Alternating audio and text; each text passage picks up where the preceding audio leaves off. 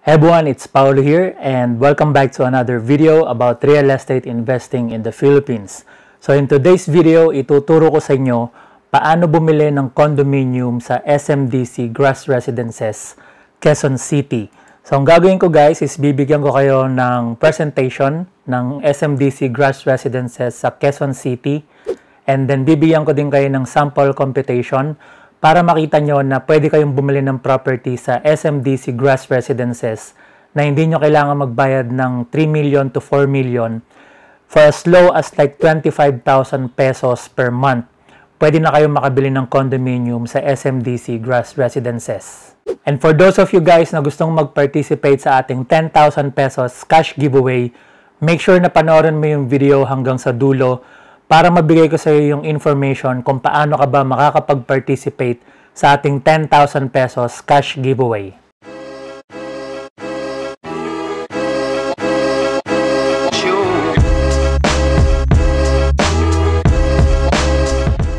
Okay, welcome back to my channel. Ngayon, kung bago ka lang sa channel ko, my name is Paolo Beringuel and I teach people about real estate investing in the Philippines. So in today's video, ituturo ko sa inyo paano bumili ng condominium sa SMDC Grass Residences, Quezon City. Ang gagawin ko guys is bibigyan ko kayo ng information about SMDC Grass Residences and bibigyan ko din kayo ng sample computation.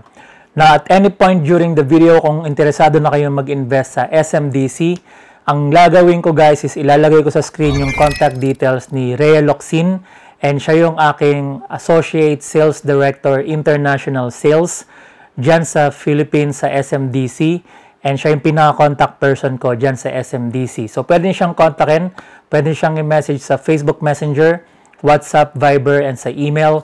And sabihin niyo sa kanya na napanood niyo yung video ni Paolo Beringuel and siya yung magbibigay sa inyo ng information about SMDC Grass Residences and different projects sa SMDC, pati na rin yung mga latest promo and discounts.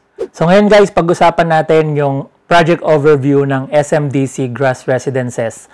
So, ito yung PDF presentation ng SMDC Grass Residences. And again, kung gusto nyong kumuha ng ganitong presentation, pwede nyong i-message si Rhea Locsin and pwede niya kayong bigyan ng information about SMDC Grass Residences.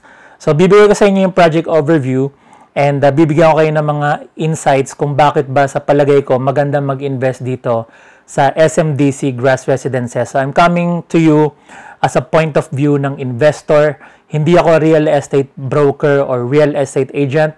Isa akong real estate investor.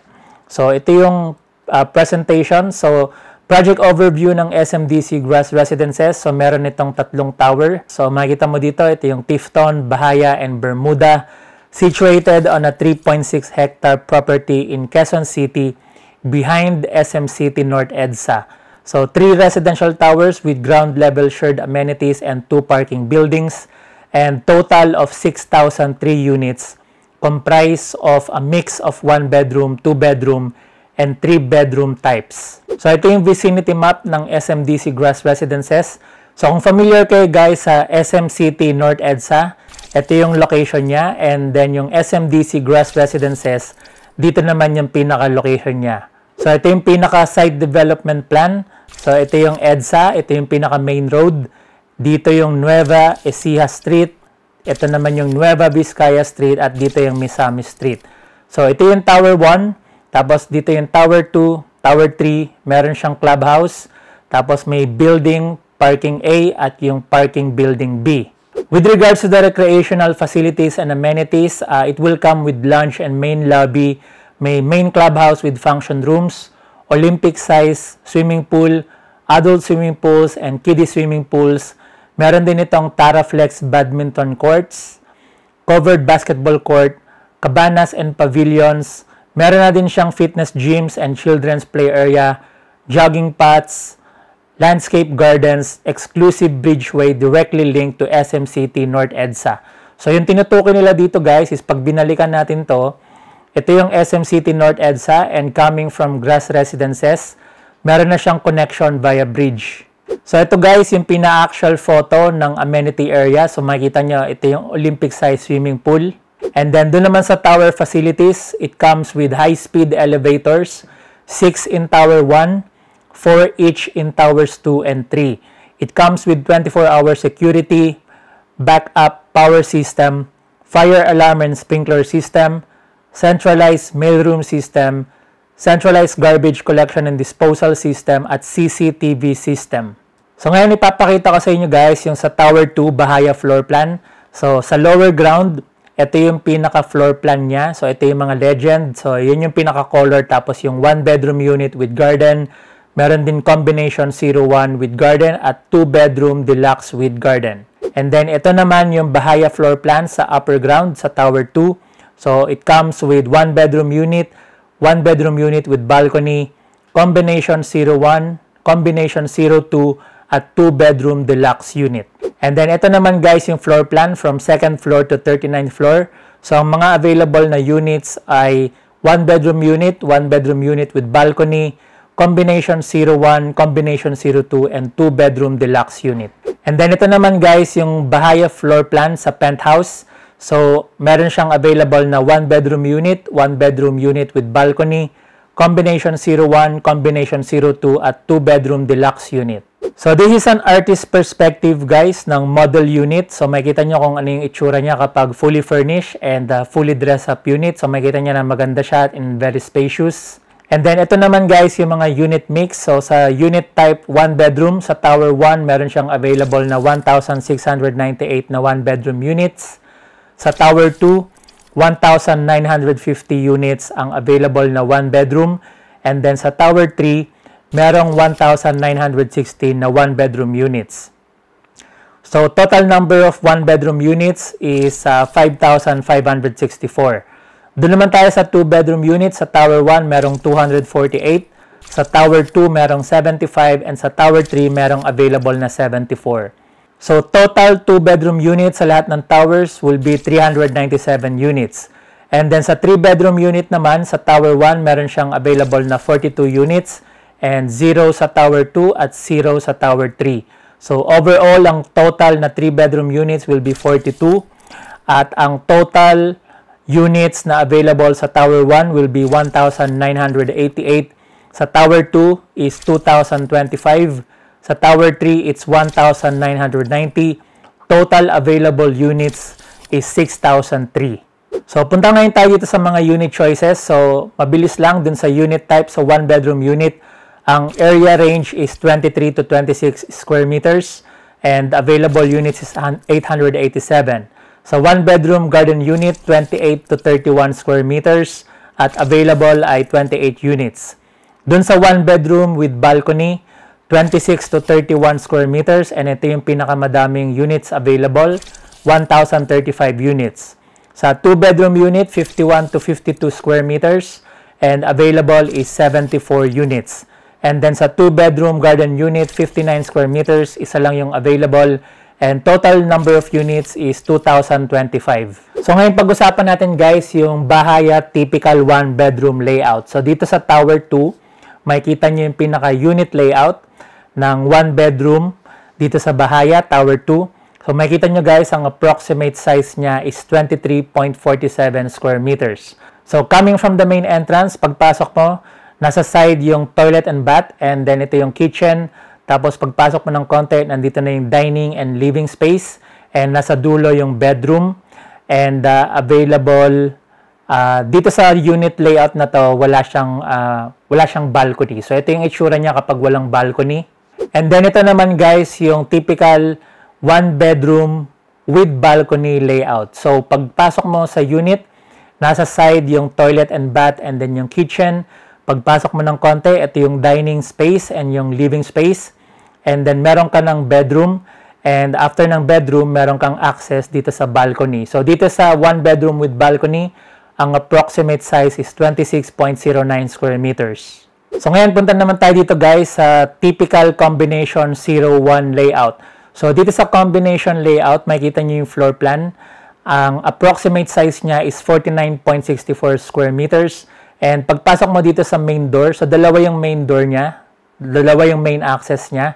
So pagpasok mo dito sa una, nasa kaliwa mo yung kitchen, tapos yung toilet and bath sa kanan, and then ito yung pinaka living space, dining space, another living space, and then ito yung bedroom number 1, and bedroom number 2 with access to balcony. And then coming from the second entrance, ito naman yung toilet and bath.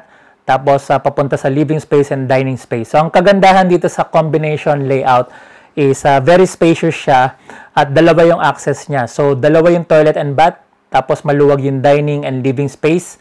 And then meron kang dalawang bedrooms, tapos yung isang bedroom, meron siyang access sa balcony. So ngayon guys, ito naman yung typical combination 0-2 layout. So mas malaking unit ito at ang approximate size niya is 50.11 square meters. So makikita mo sa floor plan, pagpasok mo sa main entrance, nasa kanan mo yung toilet and bath. Tapos meron kang sala dito, meron ka ring space for dining, and then bedroom number 1 with access to balcony. Now, meron ka ding access dito sa second na parang unit.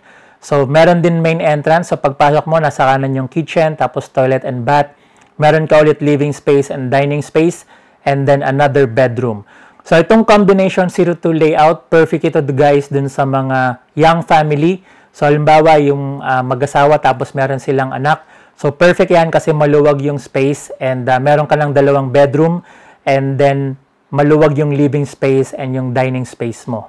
Then, ito naman guys, yung 2-bedroom unit. So, sa 2-bedroom unit, ang approximate size is 51.02 square meters. And then, makikita mo na pagpasok mo sa main entrance, nasa kanan yung kitchen, sa kaliwa yung main bedroom or yung bedroom number 1. Tapos, meron kang entrance dito for toilet and bath. Nandito yung dining space and living space with access to the balcony. And then, dito sa side na to, meron ka ding access for the toilet and bath. Tapos, yung bedroom number 2 is accessible din siya papunta ng balcony. So, ito naman guys, yung unit finishes. So, pwede mong i-take yung screenshot ng slide para makita mo yung details ng unit finishes. And then, ito naman guys, yung unit furnishings. And ang gusto kong i-highlight dito is, pagdating dito sa unit furnishings, sa master's bedroom, it comes with double bed with frame, mattress, and bedsheet. Tapos, meron na siyang wardrobe closet. And then, 2 pieces pillows with pillowcase at 1.5 horsepower na aircon. Pagdating naman doon sa other bedroom, sa single bed with frame, mattress, and bedsheet, wardrobe closet, 2 pieces pillows with pillowcase, at meron na din siyang 1.5 horsepower na aircon. And then dito naman sa kitchen, automatic, meron na siyang electric cooktop, range hood, refrigerator, and overhead and under-counter cabinets. And then sa living room naman, automatic, meron na siyang sofa, meron na siyang side table, LCD TV, and DVD player. Tapos yung ibang mga deliverables dito sa dining room and bathroom. So nakita nyo na guys yung project overview ng SMDC Grass Residences. Ngayon naman pag-usapan natin yung sample computation ng SMDC Grass Residences. So dito sa sample computation na ipapakita ko sa inyo, this is for a 1-bedroom unit with amenity view. Now kung gusto nyo makahingi ng sample computation and free quotation, my recommendation is ilalagay ko sa screen yung contact details ni Rhea Locsin. So again, pwede nyo siyang message sa Facebook Messenger, WhatsApp, and sa Viber, and sa email. And mention nyo sa kanya na napanood nyo yung video ni Paolo Beringuel. And siya yung magbibigay sa inyo ng mga information dito sa SMDC Grass Residences and different projects ni SMDC and latest promo and discounts. So for this particular unit guys, itong sample computation na to, this is for a ready for occupancy unit. So, ibig sabihin, pwede nyo na siyang tirahan and pwede nyo siyang lipatan. So, for this particular unit, guys, makikita nyo, ang promo payment term nito, ang tinatawag nila is early move-in and meron siyang required na 5% spot down payment. So, ibig sabihin, medyo malaki yung amount na ilalagay mo para makalipat ka na or pwede mo na siyang paupahan. So, 5% spot down payment and then 15% in 22 months down payment. Or 15% down payment staggered or stretched into 22 months. And then after that, 80% na cash or by loan balance. So, dito sa 1-bedroom unit with amenity view, ang floor area niya is 20.10 square meters. So, ang tututukan natin na numbers dito, ang total amount payable or total contract price is 3,730,380 pesos. So, ang kagandahan dito guys is hindi mo naman kailangan bayaran ng buo yung 3,730,380 pesos. So kung gusto mong bumili ng unit dito sa SMDC Grass Residences, ang kailangan mo lang bayaran is yung down payment na 5% spot, right? So ang gagawin mo lang dito is ipapakita ko sa iyo yung computation. So ang required na down payment is 5%, which is equivalent to 186,519 pesos. Kung gusto mong magpa-reserve ng unit today, ang kailangan mo lang gawin is kontakin si Rhea Locsin, and then kailangan mo magbayad ng reservation fee equivalent to 25,000 pesos. So pwede mong bayaran yan by cash, check, or card, or by online banking. And then yung 186,519 pesos minus 25,000 pesos na reservation fee, ang magiging first month spot down payment na babayaran mo. So pag binayaran mo yung reservation fee today, 25,000 pesos, after 30 days, dun mo kailangan magbayad ng 161,519 pesos, which is part ng first month spot down payment. So maliit lang na amount yan. So kung nasa overseas ka, kayang-kaya mong bayaran yung amount na yan. And then after 30 days, dun pa lang magsisimula yung monthly amortization mo. So, yung tinatawag nila na 15% down payment, stretch or staggered into 22 months. So, magkano ba yon? So, dito sa sample computation, ang second down payment, which is equivalent to 15%, 559,557 pesos. So, i-divide mo yon into 22 months. Ang magiging monthly payment mo or monthly amortization mo ngayon kay SMDC is only 25,434.41 pesos. At yan yung babayaran mo from the 2nd to the 23rd month. So, ang ibig sabihin yan guys is kapag nabayaran mo na yung reservation fee at nabayaran mo na yung first month na spot down payment, pwede mo nang paupahan ngayon yung unit and pwede mo na siyang patirahan. And then yung remaining na payable in 22 months na 25,434.41, ang mangyari dyan is, halimbawa, nasa overseas ka or OFW ka, pag may umuupa na sa unit na to, pwede mong paupahan niya ng mga 30 to 40,000 pesos. Pag nagbayad na ngayon sa'yo si tenant, yun na ngayon yung gagamitin mo na pambayad kay SMDC. So, after nang mabayaran mo yan from the 2nd to the 23rd month, dun pa lang hihingi si SMDC ng tinatawag na remaining balance, 80%, equivalent to 2,984,304 pesos. So, ang kagandahan dito guys is as an investor, hindi mo naman kailangan bayaran yan gamit yung sarili mong pera. Ang madalas ang ginagawa natin dito as an investor is lumalapit tayo kay bangko at nag-a-apply tayo ng bank loan or bank financing. So, si bangko yung nagbabayad ng lump sum payment kay SMDC. Tapos, kapag nabayaran na yun ni bangko, tayo naman ngayon yung magbabayad ng monthly payment kay bangko. And again, kung meron siyang tenant, kapag nagbayad si tenant sa atin ng renta, yung renta na yon ang ibabayad natin dun sa monthly payment natin kay bangko. So, yan yung pinaka-strategy. So, again guys, for this particular unit, this is 5% spot, 15% down payment in 22 months, 80% cash loan balance. So ngayon nakita nyo na guys kung paano bumili ng condominium sa SMDC Grass Residences, Quezon City. So for those of you guys na gustong magkaroon ng information about SMDC Grass Residences and other projects sa SMDC at kung gusto nyong humingi ng sample computation, ilalagay ko sa screen yung contact details ni Rhea Locsin, and please message her on Facebook Messenger, WhatsApp, Viber, or sa email.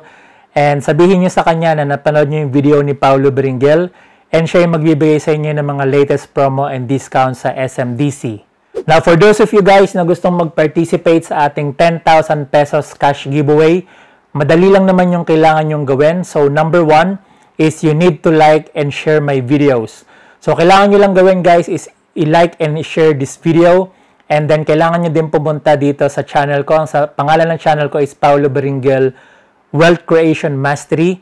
And then dito sa channel na to, madami akong mga videos and iba-iba yung topic ng video. So make sure na panoorin niyo yung videos and then you like and share the videos. Step number 2 is you need to subscribe to my channel and turn on the bell. So pag pumunta kayo sa channel ko, make sure that you hit the subscribe button and turn on the bell para ma-receive niyo yung mga notifications pag meron akong bagong labas na video, and para kapag in-announce ko yung winner ng ating 10,000 pesos cash giveaway, marireceive niyo din yung notifications kapag in-announce ko na yung winner. And then most importantly, step number 3 is comment below and tell me what you learned from the video and that you have liked, shared, and subscribed. So bawat video na pinopost ko sa channel is may iba-ibang topic. So like for this video, iba yung topic na sinabi ko. So make sure na ilagay nyo lang sa comment section ano ba yung natutunan nyo dito sa video na to and that you have liked, shared, and subscribed. Then ganun din yung gagawin nyo doon sa ibang mga videos. Panoorin nyo yung video mula sa simula hanggang sa dulo. Tapos sabihin nyo lang sa comment kung ano ba yung natutunan nyo dun sa video na yon and that you have liked, shared, and subscribed. And then ang gagawin natin guys is at the end of each month, pipili tayo ng 1 lucky winner sa ating 10,000 pesos cash giveaway. So thank you for watching guys, and I hope na nabigyan ko kayo ng information about sa SMDC grass residences. So again, for those of you na gustong mag-invest sa SMDC grass residences and sa mga projects ng SMDC, ilalagay ko sa screen yung contact details ni Rhea Locsin, and please message her on Facebook Messenger, WhatsApp, Viber, and email. And i-mention nyo sa kanya na napanood nyo yung video ni Paolo Beringuel, and siya yung magbibigay sa inyo ng information sa mga latest promo and discounts with SMDC. So thank you for watching guys, and I wish you all the best and God bless.